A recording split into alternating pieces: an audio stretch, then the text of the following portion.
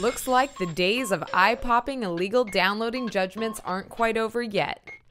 A couple years ago, Kaiwan Fisher paid for membership to the adult movie house Flava Works and downloaded 10 porn flicks to his computer.